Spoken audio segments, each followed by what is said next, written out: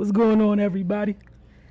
What is going on? It's another wonderful week here at The Focus. We had so much fun. We had some discussions before the camera started. Juice is already flowing. You know, we already started talking about the quarterback that plays for that Washington football team. But we're going to leave that alone until Octavia gets into our NFL East segment, the first, which we can't wait to hear. Isn't that right, Octavia? That is correct. I can't wait to hear what you have to say because as an Eagles fan, I'm pretty sure it's not going to be biased, right? Anyways, though, man, we happy to be here. The video you guys just saw to open the show was if you paid attention to the show last week, we had Brian Inge and Marcus Houghton here for DMVelite 80. The event happened this past weekend. Our Cardell Dudley was there. No surprise, he was in the gym with a lot of young prospects. So that being said, Cardell, you know, tell us what you thought about the DMVelite 80 this year, sir. It was I'm not gonna say the best. It was one of the best I've seen since they started. It was very competitive. Thank God everybody that was supposed to be there showed up for the most part. I like that they competed. They competed from opening drills, warm-ups, before the game started. You know, you could tell guys were there to really show everybody why I am who I am, why I'm getting these offers, and why you're not. And I really appreciated that. We need that more. And it was much needed, man. You know, DMVelite did a great job getting the right type of players. The coaching was good. The training, you know, it was just a first-class event, you know, for the most part. As usual, there were a lot of standouts. Bear with me. I got to give them a lot. It was over 100 players. But I'm not going to. Not shortchanging anybody. Who made the list for the show, and how did you figure out the criteria? Who stood out? Okay. Sometimes you just got to go in there and don't just throw all that out the window. Just show me. You know what I'm saying? And these are the players that stood out. Not in no particular order. I like Matt Bellant out of Springbrook. You know, 2018 6'3" guard, explosive as hell. Oh my Lord Jesus, he get a step, it's a dunk. He's not laying nothing up. Very explosive guard. I love his potential. He had a consistent jumper. You know, he can go far with it. Earl Timberlake, y'all will be hearing a lot about him. He's at DeMatha, 2020 guard. You know, 6'6", do everything. Sneaky, athletic, versatile. You know, kind of in that D-Wade mode. He don't have the strength yet, but he will. Obviously, being at DeMatha, they will develop him, so he will get there in no time. His future's crazy bright. Gibson Jemison, y'all probably heard a lot about him from Ange being on the show. Played for the Blue Devils, a sniper, sneaky gamer. You know, really crafty, like in a Chris Muller mode. You know what I'm saying? But he's a righty, 2019 guard, 6'6" guard. He's definitely gonna open eyes if y'all don't know about him out there already. Another one, Donovan Tolley. Oh man, it was a chalk outline, and then he scored 10 straight on this dude ISO. Once he figured out he's the point guard for Riverdale Baptist, 5'8", 2018. But when he knows you cannot guard him, he's mean with it. 10 straight ISOs though? No, 10 straight points. Not 10 straight. Was like 5 straight move. Cross the dude over. It was like, yo, they had to call timeout. Yeah, with a running clock, they had to call timeout to get Young and out of there because it was getting that bad, and I was like, man. I'm like, switch. He's very competitive. He's competitive like Patrick Beverly competitive. So, but you know, he got the offensive game with it. So when he get mad, it's quick question as a smaller guard. You know, think of another smaller guard that's came out the area. Is his game at all similar to Likes at all? Likes had more shiftiness. This dude don't play around you. He gonna just use his quickness, about go past, shoot the jump. He doesn't play with his food. Yeah, he's just about getting the buckets, getting you about it. He's a killer, and that's what I love about him. Atwood Newton out of McKinley Tech in DC, 2019. He's going to prep in the 2020 class, 6'7" forward. Love his game. Anwar Gill from Gonzaga. You will be hearing a lot about Gonzaga, obviously with the WCAC. Really fundamentally sound player, knows what he is, and don't step out of that. That's what makes him good. 6'4" guard, 2019. Shaheen Gilkerson, you know, Chris Rohn, that's his point guard for Virginia Academy, star point guard, 2018 6'4" guard. One of the best two-way guards in high school in the area. Loves to play defense. He's one of the few that loves it. Like he 94 feet, Ojo-esque with it. But you know, I love it. He's just a jump away. He's a jump away from being all around just nasty. You know, he can get to the hole. He can finish. He's tough. Once he had a jumper, it's over. The kid who stole the show. He's actually, I think, from Turkey. He's a transfer to John Carroll. His name Yavuz Kutekin. 2019 6'7" guard. So he came in there dunking like he was on some T-Mac ABCD camp stuff. Everybody he jumped out to the point where coach was like, "Yo, who is he?"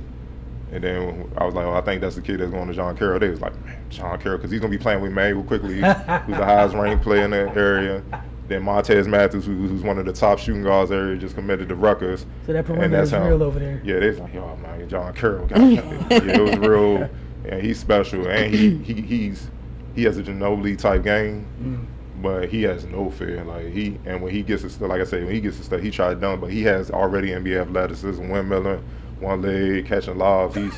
I seen him in drills. He shot a jumper. He knew he was gonna miss, and he took a step off the vertical, went above everybody, one hand, just cocked and dunked on everybody. Like he's stupid. And the thing is, he's still raw. Like you can still see the rawness. So when they add that athleticism with the training to him, he build up, get stronger. Add a jumper, it's definitely high major, and he got a shot at the league. Like I don't throw that out there too often. What year is he? I'm sorry, I missed that part. He's gonna be a junior. Okay. He graduated 2019. He's already made his name up for himself over there, and FIBA and lower level FIBA jump. So he's on his way. Another kid that a lot of people around here should be familiar with. He had a story written on him by ESPN before he even played high school. Shea Evans Jr. Yeah. Out of Delaney, 2020 guard, 6'7". Melo. I mean, that's who he looked like. Young Carmelo Anthony. That's how he plays. Breaks you down, smooth jumper, got the size, sneaky, athletic. And he knows what he do. He know how to put the ball in the bucket. Simple as that. Jason Murphy, another Baltimore area kid. You're gonna see a lot of Baltimore doing it out there. They really stacked out there. Jason Murphy out of St. Francis, 2019, 6'8", workhorse forward. Demetrius Mills out of Baltimore Poly, defending Maryland State champions. Star guard, Long Beach State commit. 2018 class 6'6" guard. He do a little bit of everything. He's sharp, athletic, big guard. Take you off the dribble, off the bounce, pull up, mid-range game on point. I love his talent. He stood out. Ace Baldwin, that's another kid. You got another 2020, one of them young kids that you gotta keep an eye on. He's special. He's at St. Francis too. 2020, like I said, 5'11" point guard. Does it all already. Already understands how to run a position. And he really has no weaknesses in his game. It's just a matter if it's, he gonna keep growing, and if that athleticism gonna come and match everything he has. He has all the tools already. Darius Hines, he really impressed me. I didn't really know much about him before then, and he's just a consummate floor general, kind of what me and Damo was talking about. But he can shoot. He lets the game come in. Whatever the team needs, he can deliver, and that's what makes him special. And he knows every situation. 5'11" guard, 2018. Another kid, Braden Guard, out of Battlefield, Virginia, 2018, 6'4" guard. Same thing, steady shooter, sniper. That's the game come to him. He don't really step outside himself, and that's key. A lot of players try to do too much, and it messes them up. He knows what he is, and he stays within that. But he got some shift with him. Like in the highlight, he came down the break, gave dude the dribble, spent off of him in one motion, left hand and lay up in traffic. So. Don't think of him as the typical, I hate to say it, but it is real, typical white boy when you guard him. He'll mess you up. What I'm saying? Ricky Lindo, you should know about him. That's Wilson's best player. Angelo came on the show, 2018. He's going to prep in the 2019 class, 6'8" wing. I always say he kind of remind me a lot of Tayshaun Prince. That's his game. He do a little bit of everything. Very hustle. He did it on both ends. So I love what he brought. Another big, another one I just got introduced to, Churchill Bounds. Stephen Decatur, 2020, big, 6'9". He's not very athletic, but he's skilled as hell. Like, he went to the block, jump hooks. He got all that mid-range, can step out, shoot the three-pointer. He's a problem. And he got time to develop that, change his body to get more athleticism to thrive. Justin Lewis, another youngin' out of Baltimore Poly. They're going to be a problem again. 2020, 6'7" guard. I mean, sneaky athletic, man. I keep saying sneaky because you don't expect him to do it, especially being as young as he is. But I seen him go coast to coast and he dunked on a couple dudes, I mean, his talent, if Shea's probably number one with that class as far as the top players in that 2020 class, he's right below him, like second or third. So he's right there neck for neck, and he knows how to play the game as well. Christian Jones, man, he like in the microwave, man. I don't know what's up with that kid, man. Now, out of Annapolis, 2018, 6'2". Guard, could nobody guard him off the bounce. He's not nasty like Kyrie with it. Like I said, he gets you off balance and he goes, and he's strong, he compact, he finishes. Could nobody keep him out the lane, and he just did what he wanted. And he's definitely gonna be one of the top scorers in that area. Matthew Auerbach, W.T. Wilson, 2018 6'5" guard, another sniper, another shooter. I don't know, W.T. Wilson pumping them out. There's a couple of them on this list, man. So I think they're defending state champs too. So I mean, out of Virginia, so I see why. Allen Blunt, another Gonzaga player, 2018 6'6" guard. Another one. He's more of an athlete than Anwar, but he has skill as well. But he relies more on athleticism and his length. You know, he's 6'6", but I think he's long enough. He got like a 6'9" wingspan, so that's what his versatility is. E.J. Jarvis, out of Murray in D.C., 2019, 6'8" forward center, sneaky athletic kid, you know, shot blocker. But now, you know, I remember him last year when they won the DCS AA, and then one summer I see he got a mid-range now. Like, he don't hesitate. He just knock, yeah, exactly. And so I love that about him. He's improving. Kenneth Tyree out of Friendship Tech, D.C., 2018 5'9" guard, another one of those feisty guards out of D.C., real highly competitive, keep an eye on. Judah Jordan, Capital Christian, Maryland, 2019 6'2" guard, quiet assassin. Like, he don't say much, but he just tears you up, man. He loves the one-on-one battle. Like, if he see a mismatch, he has no problem exploiting that. And he kills you quietly. Like, you could just tell how he rolls. He just knows he's nice. And he don't have no bashful about. He's not bashful about showing it. Kashawn Hobbs out of Duval, another one, 2018 6-foot guard, another strong guard, loves to attack the basket and finish. Josiah Marable, he's different. He's built more like tractor trailer back in the day, Michigan, whatever. Okay. Out of Wilson, you know, so defending DCIAA champion, so they're gonna be a problem again this year. 2018, he's gonna prep in the 2019 class too, 6'8". But he a big boy. They couldn't do nothing with him. They couldn't keep him off the boards. He finished whenever he wanted. Even when he was in traffic, they was bouncing off of him. He was still converting layups. So he's going to dominate in the DCIAA. Nate Spurlock, W.T. Wilson, like I said, 2018 6'7" forward. He's definitely a poor man's Chris Muller because he has the size more so. But he don't have the shiftiness, but he has the size, the IQ, and he's just a bucket, man. He can move without the ball. He knows where to go to be effective, to get the offensive rebound and score. I mean, you know, that's his game. So he's perfect for the college game. And another guy from PG, you probably heard of Daniel Oladapo.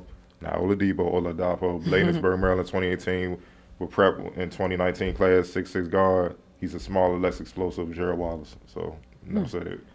It's not bad at all. That's impressive. That's a lot of talent. Yeah. And yeah. You know, I had the number down, but like I said, it was one of the best they had in their 5-year run, and it's going to be loaded. But definitely, obviously, pay attention to everything. I'm going to be bringing it, but Baltimore going to be heavy this year. They're going to be loaded. That makes somebody in the room happy. I mean, they ain't no secret. Baltimore got it. Like, they're going to be loaded. But as always, you guys head over to find more about the DMV Elite 80. Head over to financeMagazine.com. Going to take a quick break. When we get back, local coverage. You guys know what it is. We're going to talk a little bit of Mystics. That first quarter just ended in Minnesota. They advanced, if you didn't know by now, to the semifinals, which is kind of like the men's version of the conference finals, because they did away with conference in playoffs on the WNBA side, which I wish the men would follow. But the Lynx lead 26-18 after one. You're watching The Focus. We'll take a quick break, and we'll be right back.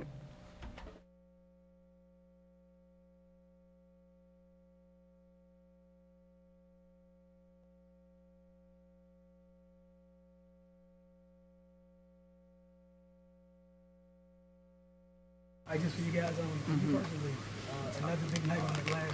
How important was it for you guys to get back to dominating the glass, and do you expect to do it in that fashion this season? Well, it was a huge emphasis for us. We knew that was one of the things that Dallas does really well, was get on the glass, so we wanted to make sure that we controlled it for 40 minutes. And so a lot of the rebounding starts with me, so I wanted to make sure that I went out there and did my part on the rebounding end. But a lot of people stepped up in that category. I'm pretty sure Emma and Lena each had double-figure rebounding as well. So that was a huge factor for us to be able to get the stops and then finish it with the rebound. All right, we heard you hearing from media raw at times, kind of screaming out directions to your teammates on the glass. From the beginning of the season to now, do you feel like this tonight, from being on the same page defensively, is one of y'all's best nights of the season? Yes, I definitely think so. We just wanted to have each other's backs out there tonight. Make sure that we were constantly in help side, constantly talking to each other. Trust in the defensive end is built through communication. We just wanted to make sure that we communicated and force them to take tough shots, and then again finish it with the rebound at the end. You mentioned about having each other's back. It got very physical out there tonight. How well of a job do you think you guys did at keeping your head despite them kind of trying to muddy the game up or trying to get you guys out of it mentally? I thought we did a great job of keeping our heads. I mean, there was plenty of times when The refs had to review it. I don't know how many reviews they did tonight, but we kept our heads. We kept composed. We kept being aggressive. We kept attacking, and we didn't let that alter our focus at all tonight. And then lastly, we play up front with 2 very good offensive players. Talk about the job they did defensively next to you guys. You guys seem like you're on a string all evening. I thought they did a great job. I mean, we forced everybody into tough shots. We know one of our strengths is that we have length, so we wanted to just kind of build a wall and put our hands up and defend. I thought Emma and Elena, they did a great job. We asked a lot of them on the offensive end, but I thought that they brought it equally as well tonight on the defensive end and just show what they could do on both ends of the floor. All right, lastly, with this kind of the first 2 rounds being kind of NCAA style, so in advance kind of, is it going to be hard for you guys to keep that same mentality, that grit, that fight you play with this evening? No, I mean, it makes it easier. If you don't win, you go home. You know, there's nothing to save. There's nothing to rest for tomorrow. You know, you go out there, you pour everything you got into it. You play that way, play as the aggressor, good things will happen. How great was it to be back tonight? It's really good. You know, I was blessed in the fact that my injury wasn't too much. You know, this is what we play all year for, is the playoffs. So it's a really good feeling for me to be able to get back on the court, back with my teammates, and get a run in.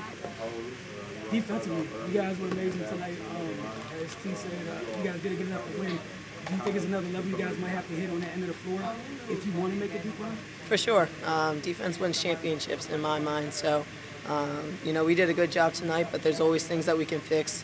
We really need to be on a string, especially when we get to these top-ranked teams. So we'll do film work, we'll learn from it, we'll prepare better, but I think this was a step in the right direction for us. All right, with a veteran like Kristen, did she share any words with you guys heading into this game about the playoffs or not too much? Or? Yeah, of course. You know, she's been a big voice the last few days of practice and shoot around and before the game. You know, just leading the way. You know, she's been in this position, she's won championships, so anything that she has to say, we take and we apply it, so she's been great. I did last year, started here. It feels like this something's been happening since you've been here. You guys get to the playoffs and sometimes earlier in the season. Teams feel like they can physically impose their will on you guys. So now you guys, as you said earlier, you know, you kept your head, but is that something that you guys feel too, and you guys think of that? Yeah, for sure.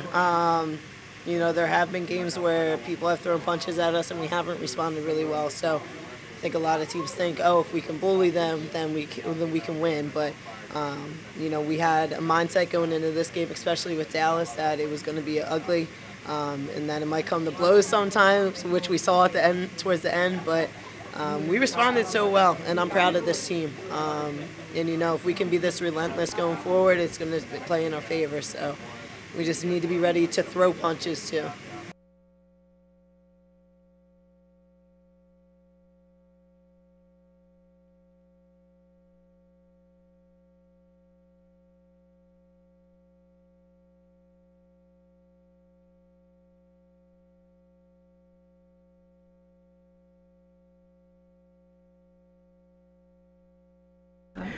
What's going on, everybody? We're back. Octavia, we're going to talk about that later. But we're back from break. I don't even want to know because I'm seeing y'all's faces at the moment. So we're back from break. As we told you, we're going to talk about the Mystics real quick. Quick update on their score right now is 28-19. They are in Minnesota for the first part of this 5-game series. They play game 2. Minnesota's up. Okay. They play game 2 on Thursday night, and then they'll play game 3 here in D.C. on Sunday. So that's how that series is going. As far as Mystics notes, real quick, let me pull out my handy-dandy book.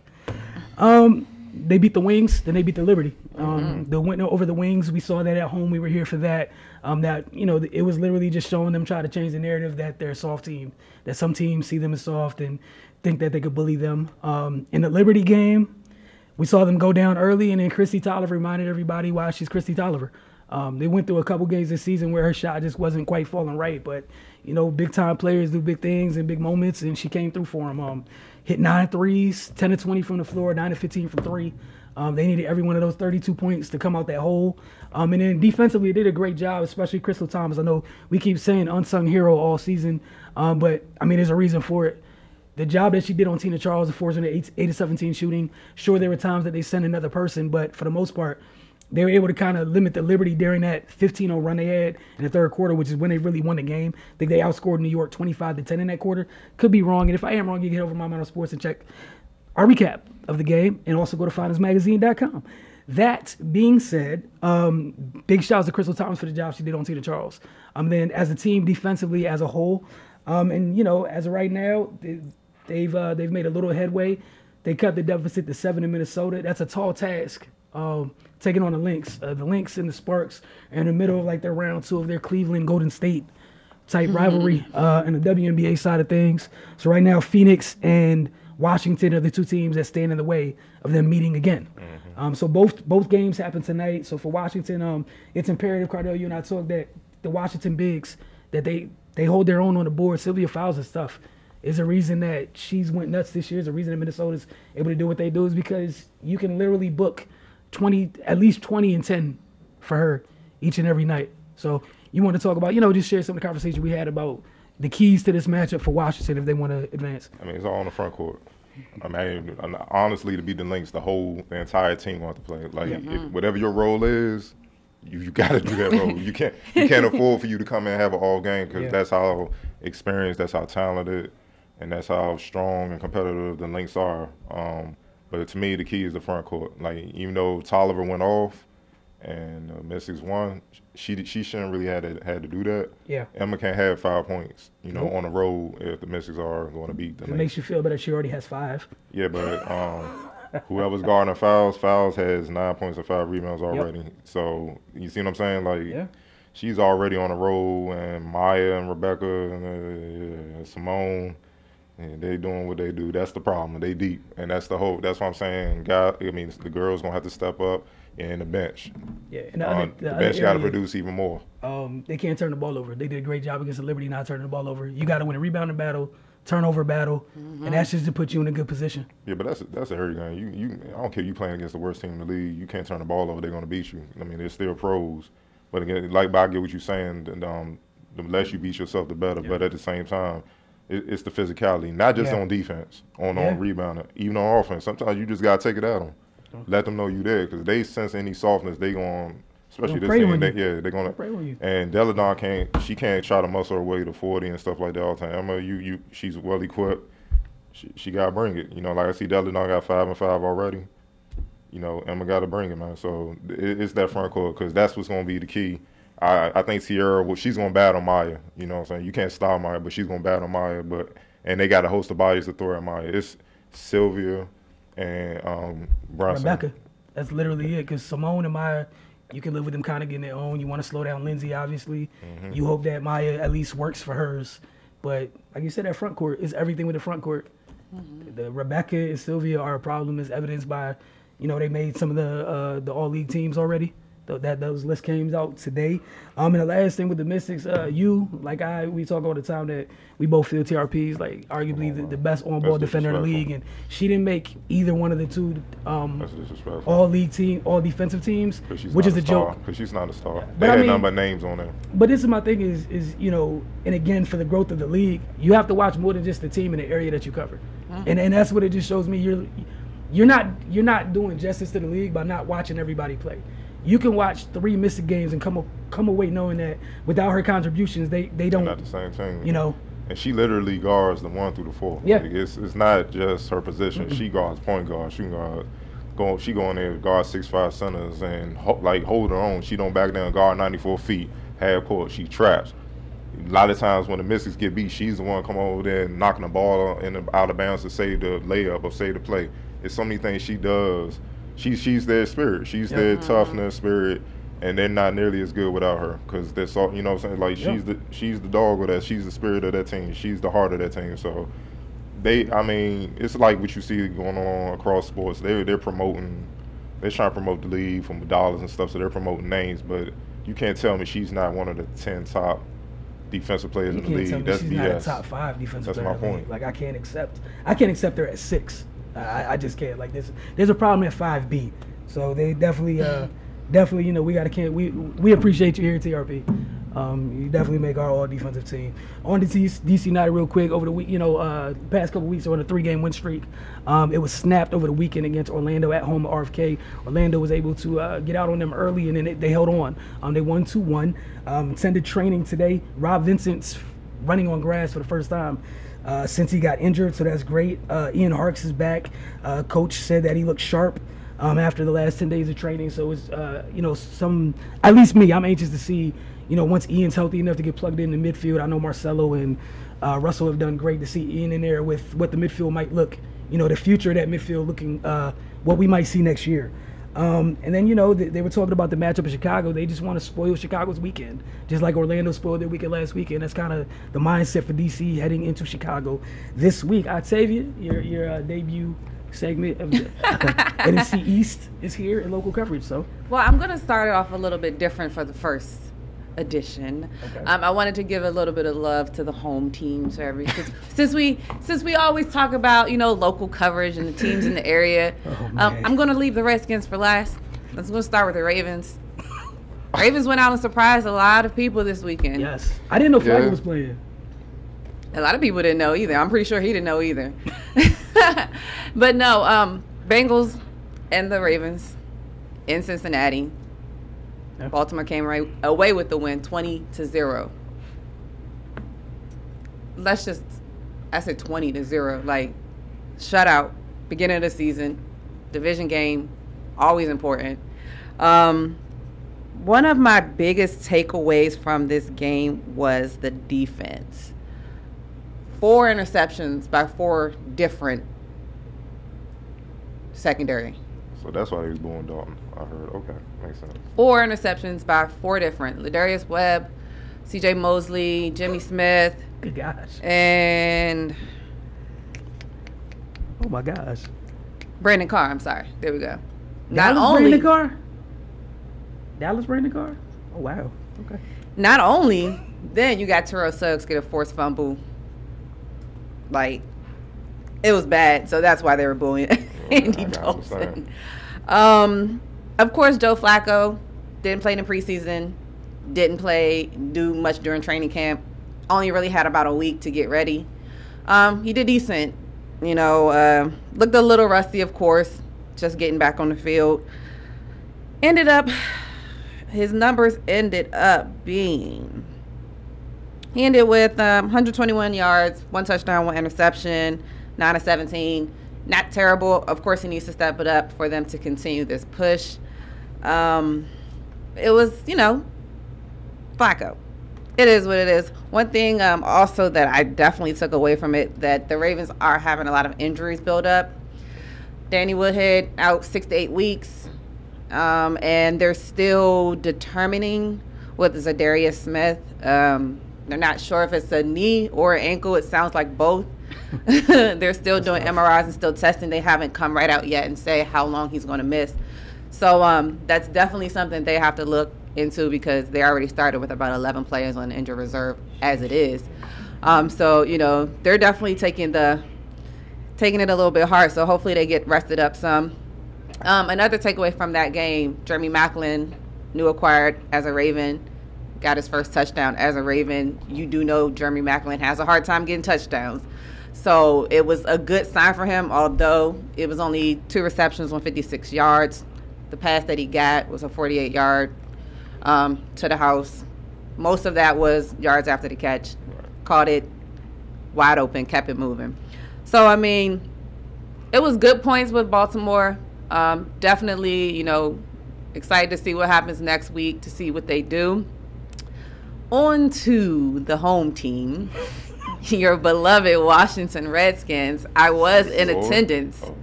I was in attendance at FedEx Field for the game, and I will first say, because this was my first game at FedEx, it was a good atmosphere. It was fun. It was, entertaining. Everybody seemed to be really into the game. With that being said, some of the things I took away from the game, just looking on the Redskins side, not being biased. The fact that Kirk Cousins was your leading rusher, serious issue. Yeah. Serious issue. Kirk Cousins rushed had 4 carries for 30 yards. He tied with Robert Kelly, who had 10 rushes for 30 yards. So that's one of your biggest issues right there as well. You got your quarterback, tying with your leading, the starting running back for rushing yards. Definitely something that they need to get together. Another part of this situation, Terrell Pryor. Of course, everybody is, beating down on him. He's beating down on himself. He actually had a quote that he said, "I put this game on myself. I definitely let my teammates down. I'll hold my chin up high and work harder, but I don't like that right now. I'm shooting myself in the foot for dropping the ball. I'm really pissed at myself. And you guys can beat me up on that." He was 6 for 11, 66 yards, 5 drops that were key drops. It wouldn't have been as bad if those drops weren't pivotal in the game. A lot of the drops that he had could have put them in position to score. At least one that I can think off the top of my head would have been a touchdown if he caught it. So it completely changes the dynamic of the game, completely changes everything. So that's definitely something that, we understand. He's only 2 years in at being a wide receiver, but those catches that he definitely has to make.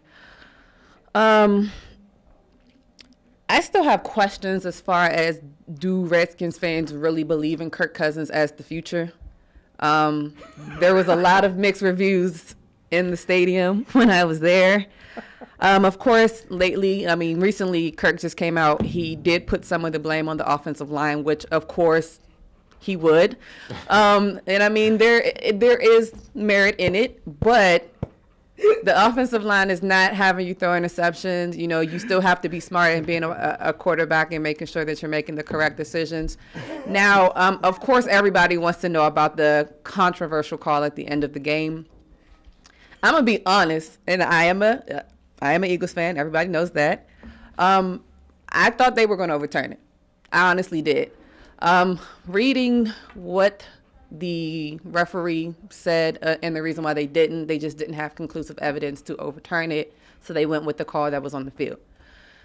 It was a tricky call. Of course, them being on the field, they couldn't really tell. I don't know what angles they see when they look at this tablet, since they're not going under the hood anymore. There were a couple of questionable calls in the game as well. There was a call where Darren Sproles caught the ball. It looked like it hit the ground first. I thought they were going to overturn that as well. They didn't. But all in all, those calls didn't decide the game. I definitely do want to give shouts out to their defense, because their defense did step it up a lot. Their defense, to me, was the reason why they were in the game as long as they were. I saw the pick six as soon as the ball left Wentz's hand. I didn't even get up, because I saw it the whole way. I was like, it's over for that one. So let's go ahead and move past that. Excited. Oh, I take that back. Not excited, but, looking forward to see what happens with the Redskins going forward as far as, the miscues and the missteps that they had this week. I believe they play the Chargers next week. Nah, they're going to take on Sean McVay and the Rams, the old offensive. Oh, I'm sorry. I knew it was the LA team. It's too many of them now. There are. But to kind of round it out quickly with the NFC East, Giants, they just need offense. 3 points is not going to cut it. Of course, they're missing Beckham. But, Shepard, Brandon Marshall, all those people have to step it up to figure something out, because 3 points isn't going to cut it against anybody. Dallas, of course, they always, tend to battle with, the Giants. The Giants, beat them 2 times last year, so I'm pretty sure that they were excited about, getting together. Des Bryant, 2 catches. I can't even remember how many yards. It wasn't enough. I believe he said Janoris Jenkins got lucky. It's the second time. Yeah, right? So I wish you would stop letting him get lucky, I'm pretty sure. Okay, cool. And to round it off with my Eagles, I'm excited. Of course, starting the season off with a win is always a big deal, especially the fact that we haven't beat the Redskins in the past, at least season. I'm not sure if it's 2. I can't think back. Yeah, it's been a while. I was excited to see Wentz move more and be able to get out the pocket and deliver. And the one thing that I kept saying at the stadium, who has Nelson Aguilar turned into? He turned into I've never seen him catch the ball this much. He turned into the guy he was at USC. Man, I was like, who is not? Because, since Alshon Jeffrey came over, now Jeffrey's 17 and Aguilar has changed to 13. So it didn't register in my head. And I'm watching the game like, who is 13 and who is this catching the ball like this? It's confidence. And what I think is partially that, and I definitely think that the competition has stepped up, and he's starting to realize, like, okay, it's real wide receivers out here that I will not be playing if I don't get it together. So I believe that the addition of Torrey Smith as well as Alshon Jeffrey has lit a fire underneath him. We also had some injuries, Darby, which killed us because to me, they didn't score an offensive touchdown until after he got hurt. So Darby getting hurt kind of hits us, especially because we just picked him up. Sturgis is going to be out, I believe, 4 weeks. We just picked up a rookie kicker, so kind of nervous about that as well. But, next week we play Kansas City, so we'll see what happens. All right, well, Octavia, we thank you very much. This is the end of local coverage. We're going to take a quick break, and we'll be back. Hey, look, the show's going to continue, man. You're watching The Focus.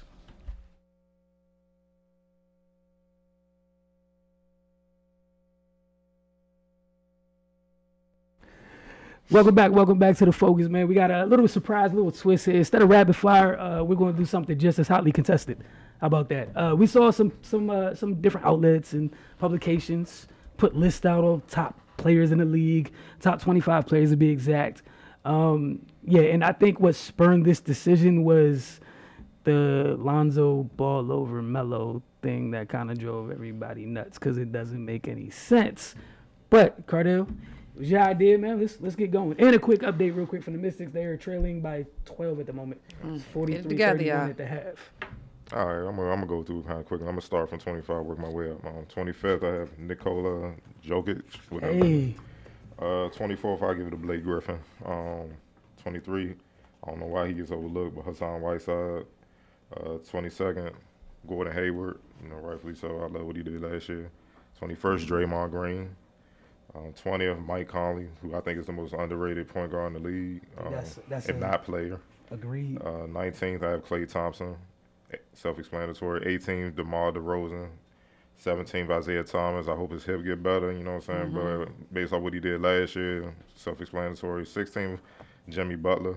15th, DeMarcus Cousins. 14th, Chris Paul. I feel like a lot of people give him he's a dog, but I feel like a lot of people give him a pass over the years, and I feel like a lot of point guards have leaped him.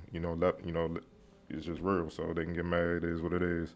13th, Damian Lillard, another player who's underrated. Who All the time. Yeah, it seems like this is crazy how they treat him. Karl Anthony Towns, he's a dog. Arguably the best center in the league. Now he got to put the wins behind him. Otherwise, he will drop. There's no excuse now. 11th, Paul George. 10th, I have John Wall. 9th, Kyrie Irving. 8th, James Harden. I know a lot of people are like, you second MVP, but you'll understand when I name these other players. 7th, Anthony Davis. 6th, Greek Freak. 5th, Steph Curry. 4th, the reigning MVP, Russell Westbrook. 3rd, Kawhi Leonard. 2nd, Kevin Durant. And, of course, 1st, LeBron James. That's my 25. Man, so as always, we agree in some places, disagree in others.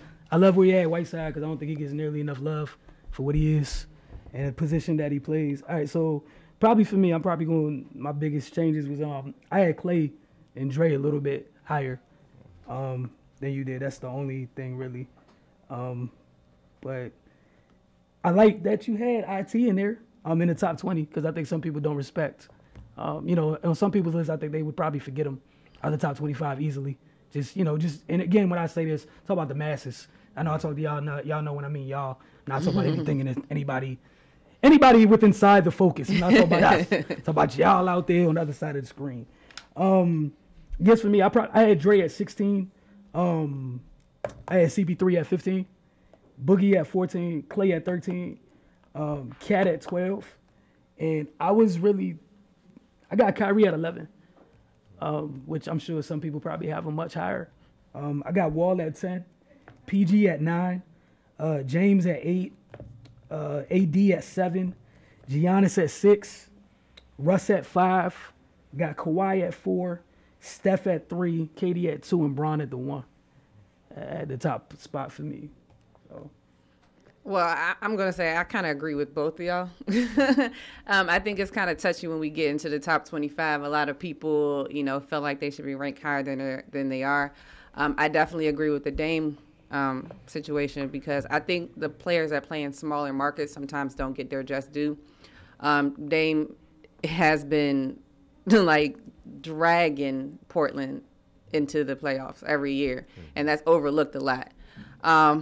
I'm going to be honest, I don't have a list right this second, but that's definitely something I'll be back with. But, of course, I agree with the Kyrie around the 11 to 9 spot.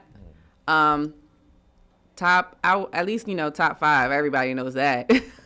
Of course, you got LeBron at 1, Kevin at 2. I can actually, agree with Kawhi at 3. I would put Steph at 4, and I would put Russ at 5. James Harden for me is around the 7 or 8 as well. My whole issue with him is I just need a complete player. He doesn't do it for me on defense at all, so I need him to get that together. I got Clay around the 11-12 area as well. But it's a tight race. There's so much talent in the NBA today that it's really hard to kind of pinpoint. And everybody, of course, has their different ways of looking at situations and why they have players where they have them. But, of course, while we're on the situation, on the topic, I'm pretty sure that this is probably next. Lonzo Ball. Yeah, I believe he was ranked 45. Yeah, we was getting that rapid fire real quick. Man, that was my first question. Go ahead. I mean, it's been I was brought to the table. I'm pretty sure we're almost there. I mean, Slam magazine released their top 50 players, and he was ranked 45th. I'm hearing ESPN released their rankings, and he was ranked, I think, a couple spots above Melo. Melo was like 64th or something like that. And I'm basically like, what the hell? He hasn't even played a game, for Summer League. And that just shows you where we are in sports. That hype stuff just to make money, it's crazy. It's overwhelming what's real. Like, no rookie should be top 50 yet. Like, I don't even care if you Shaq or Kareem or, like, just off the fact play, that you just need play to earn first. You got to earn it, man. Yeah. So it's hard to give people credibility when it's stuff like that. That makes no sense. And I just think it also adds, like we talk about almost every time when we bring him up, it adds another target on his back. And you guys know I'm a Melo fan. That's my guy. But I'm completely realistic when it comes to it. But are you okay with the rankings like him that low? No, I'm not. But I am realistic as far as I understand why he's probably not top 10, top 50, stuff like that. Where would you have him? I was like, I get it because of how people think. You know what I mean? When we talk about the masses. Yeah. But to me, it's you got to look at the production of the player. I think a lot of times they just look at the team. But when you're evaluating them as an individual, you need to evaluate them as an individual. No, you can't stop him from scoring. The only person that can stop him from scoring is him if he's just off, if he has an off night. But, it is what it is. I'm used to the Melo hate, so I wasn't surprised when I saw it. But, all that does is make him work harder. I don't know if you guys saw the Instagram post, but Hoodie Melo will be coming out soon, so we'll see what happens. I just don't understand. Obviously he's not top 10 in the league. He's not top 15. That's cool. But to totally disrespect somebody, his body of work his entire career, to throw him 60 anything is ridiculous. To kick him out the top 50 is even more absurd. I think they're just doing it for shock value. I really just think that's what it's about now. Just, Michael Jordan's 10th all time now. Just something just to get people talking, just to get people to pay attention. I'm about to stop even following football again. It's just, but I'm saying we're talking about somebody. Okay, you won Summer League MVP. You don't have a career average in the league yet, right?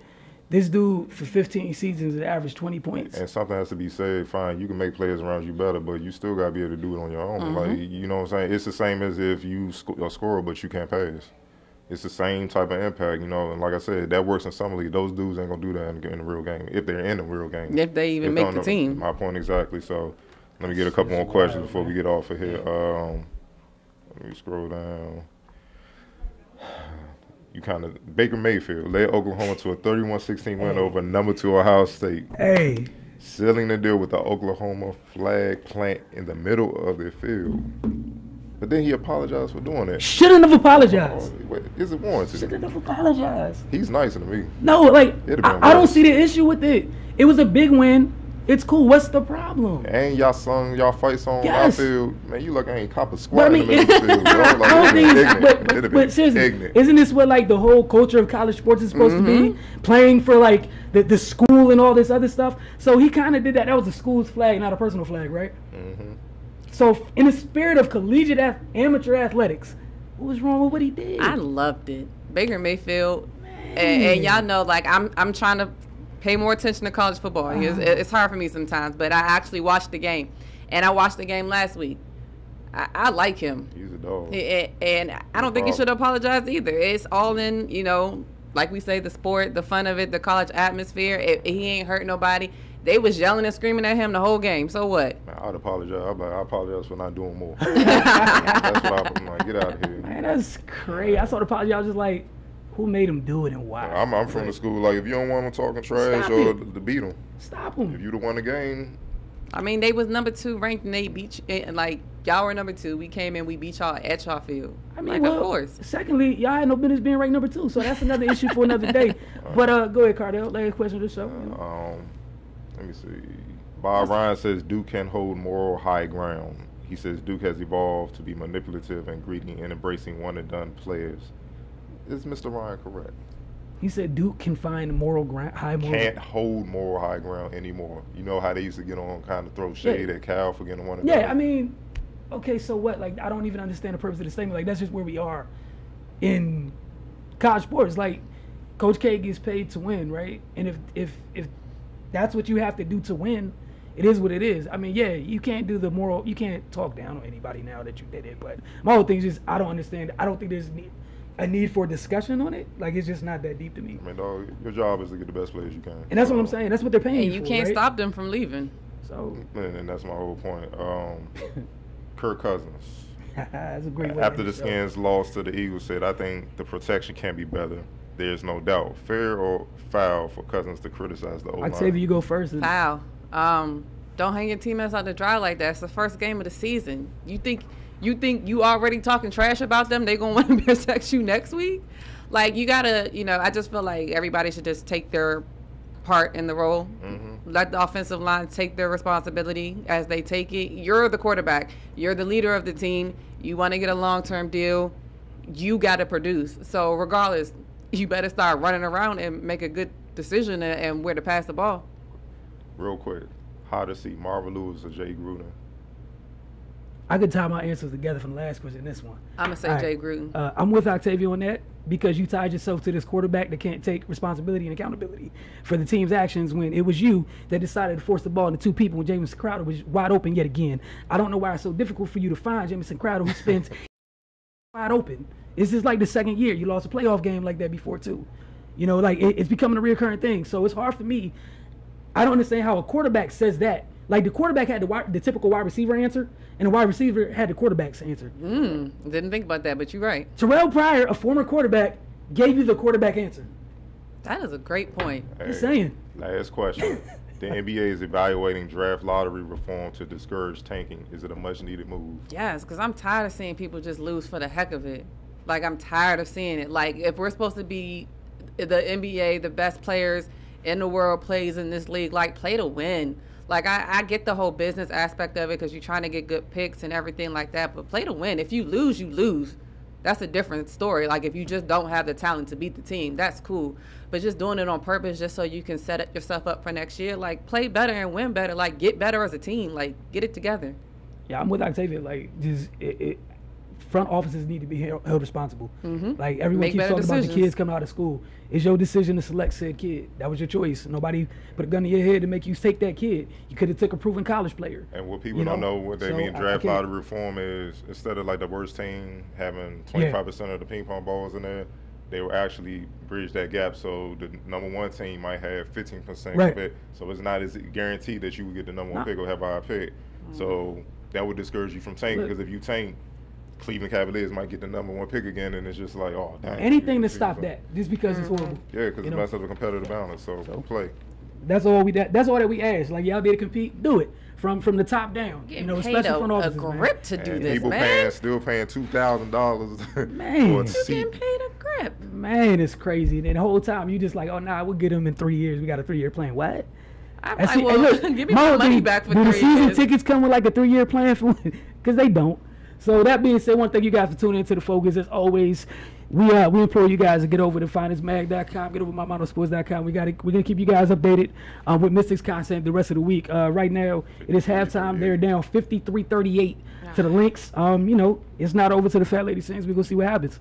But big second half is in need for the Washington Mystics. We'll see you guys next week, same time, same place.